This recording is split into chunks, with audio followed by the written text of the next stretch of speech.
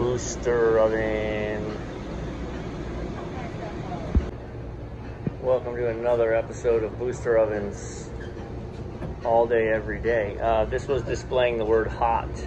And when it displays the word hot, it means the magnetrons have overheated, which this is your circulation fan. I moved it back here. There's an outlet. So I just plugged it in. So nothing does anything. When you open this, your internal antenna fan starts and your cooling fan starts.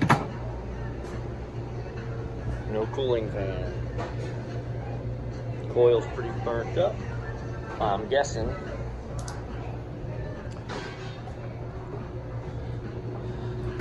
When I put my meter,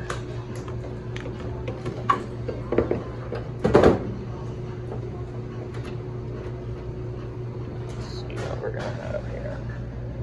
So I'm just gonna prove that we've got 240 coming in. Yep. So we are providing power to the fan. Fan won't spin. Adios. Need a new fan.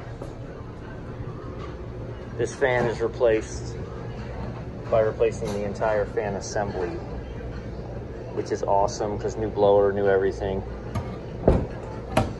So there's a lot that has to be transferred. So I'm gonna spin this thing around. We'll get a better look at it, unplug her, and then we'll go step by step. All right, so first things first, I'm unplugged, but anytime you're doing anything, discharge the capacitors on these things.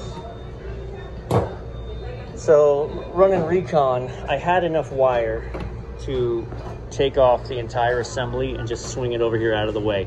I took a junk ton of pictures because we've got to transfer all these things. And if something comes unplugged while I'm moving it, I need to have a reference of where it goes back without having to deal with the wiring schematic. So I'm gonna mount this on there, and then we're gonna start transferring wires, just wire for wire. Hang on. All right. So I had to put these in slightly different places than they were before because there's pre-drilled holes, and the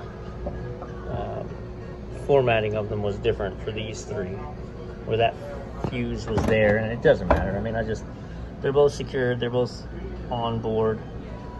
So like I said, one wire for one wire. Came with a new line connector, but this is pretty awesome because it was huge and then it closed down. There are two versions of these. There's two versions of these ovens. Some of them have 3 wires running to the fan, some have 2. So it explains to you if you're running a 2-wire system where you just have an orange and a white, they go on the top too. And then if you have a 3-wire, it's different. So let's see. Unplug this. Plug this guy in. Close the door. We spin it so we can reach. Okie dokie. 3, 2, 1. Don't blow up. All right, that's a good start. Open the door. Hey. Fans. Easy enough. Yeah, so that's that. I just got this on Amazon. So you can get them from Partstown. You can call, there's normally a number inside. You can call tech support, they'll get you the number, but yeah, the entire assembly. That way you don't have to fight with getting the blower off and all that. They literally only wanted to sell it to me this way, so.